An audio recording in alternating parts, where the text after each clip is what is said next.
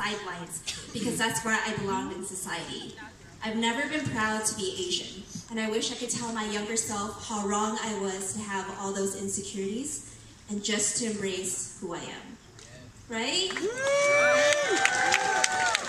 And if Catherine hadn't taken that opportunity and recorded that Mandarin version of Yellow, then we would have never heard her powerful rendition. That's the power of telling your story. So thank you, Catherine, for learning to embrace who you are and gifting the world with this song. And we're sure many more to come. So welcome, Catherine Hall!